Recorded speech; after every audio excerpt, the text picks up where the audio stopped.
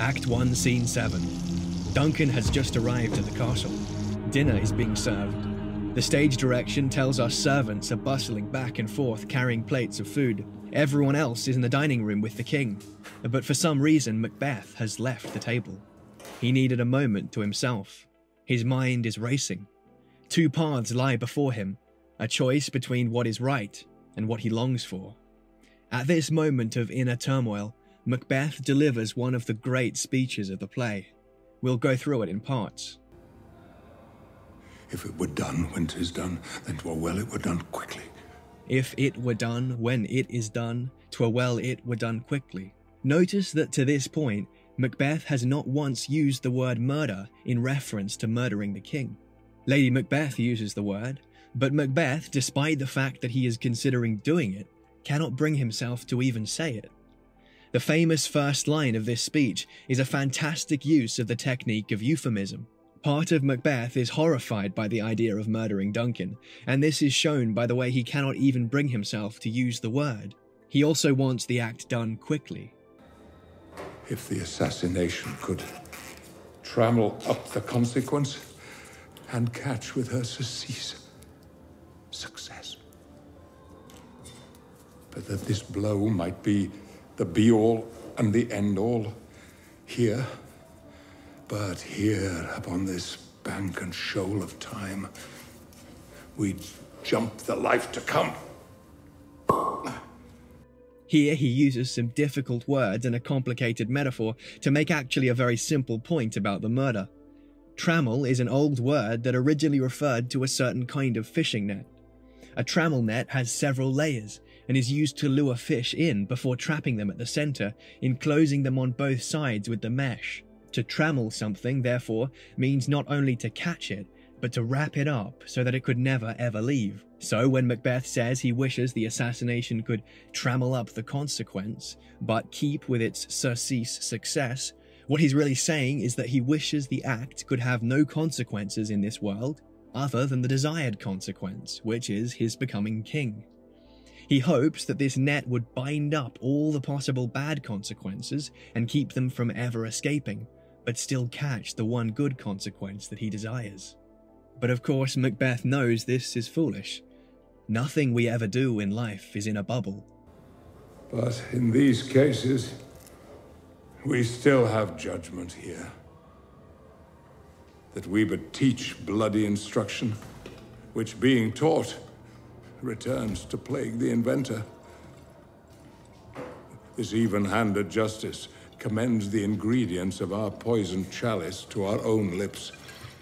All too often, Macbeth knows, the villain's poison ends up poisoning himself. This line about the poisoned chalice may even be a reference to Shakespeare's own earlier play, Hamlet, Prince of Denmark, in which the villain Claudius memorably meets his own end by being forced to drink the poisoned chalice that was meant for Hamlet. More importantly, the poisoned chalice is a biblical allusion to God's wrath. Because of the Christian sacrament of communion, we often think of the chalice as a symbol of God's love and self-sacrifice. But in the Old Testament, the chalice is overwhelmingly a reference to God's wrath and judgment. In many places in the Old Testament, God speaks of forcing a rebellious Israel to drink a bitter or poisoned chalice as a symbol of his anger towards them for their sins.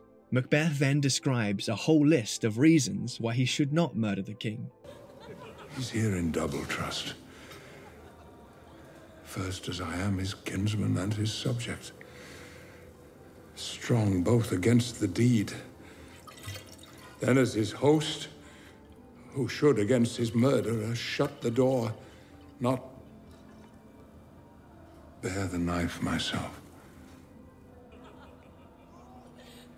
Besides, this Duncan has borne his faculties so meek, has been so clear in his great office, that his virtues will plead like angels, trumpet-tongued, against the deep damnation of his taking off, and pity, like a naked newborn babe, striding the blast, or heaven's cherubim, horsed upon the sightless couriers of the air, shall blow the horrid deed in every eye, that tears shall drown the wind.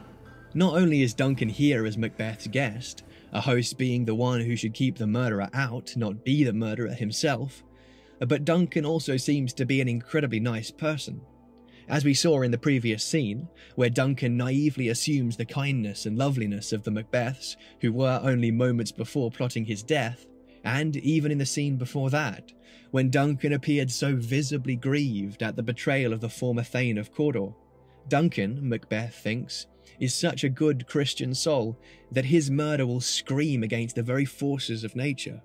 It will scream like a newborn babe, or heaven's cherubim horsed upon the sightless couriers of air. Importantly here, Macbeth picks up on much of the witch's creepy and apocalyptic diction. This sounds almost like an incantation. So Macbeth makes this final comment. I have no spur to prick the sides of my intent, but only vaulting ambition. Following up on that horse imagery from the lines before, he says that he has no spur to prick the sides of my intent. Spurs are the little spikes that riders wear on their heels to urge their horses onwards.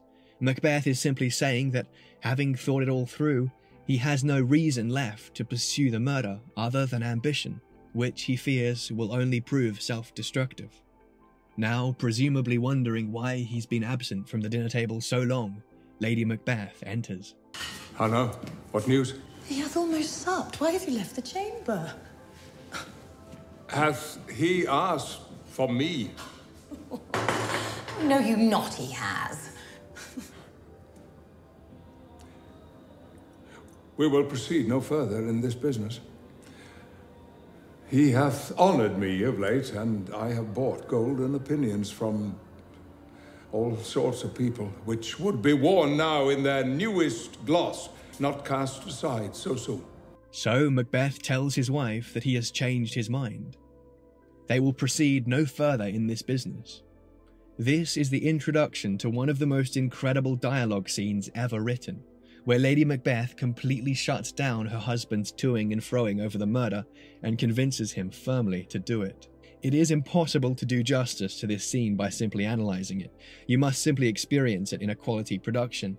But here what we can do is describe two of the key rhetorical devices that Lady Macbeth uses to persuade her husband.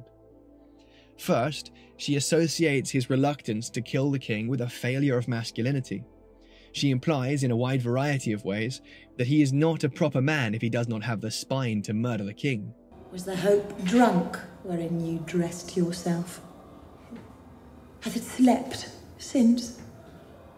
And wakes it now to look so green and pale at what it did so freely? From this time such I account thy love. Art thou afeard? To be the same in thine own act and valour as thou art in desire?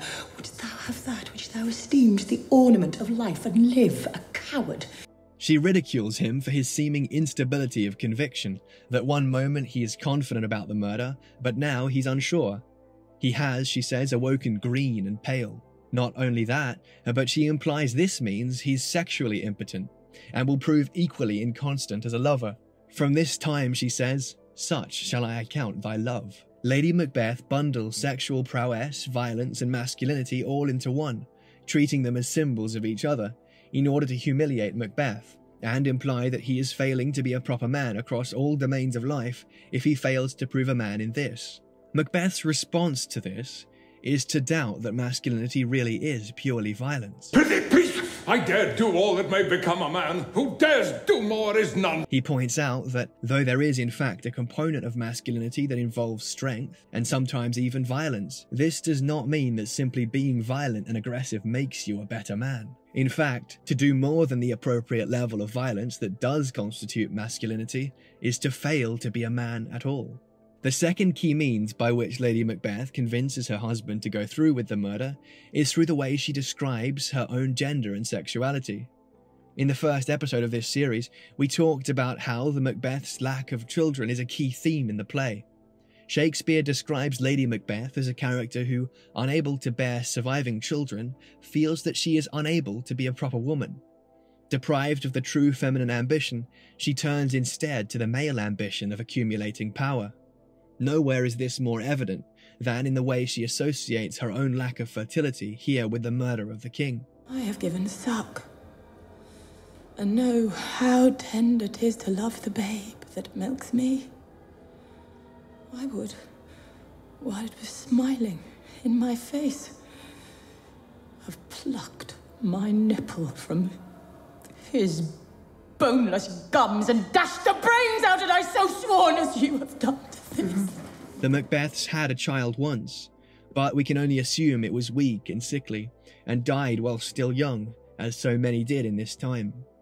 This clearly remains a deep grief for the two of them as a couple, and to an extent she uses this grief to manipulate Macbeth, making the obviously disturbing and extreme statement that she would have killed that child had she known its husband would prove to be such a coward as to back out of murdering Duncan. But there is more going on in this complex and tragic character than simple manipulation.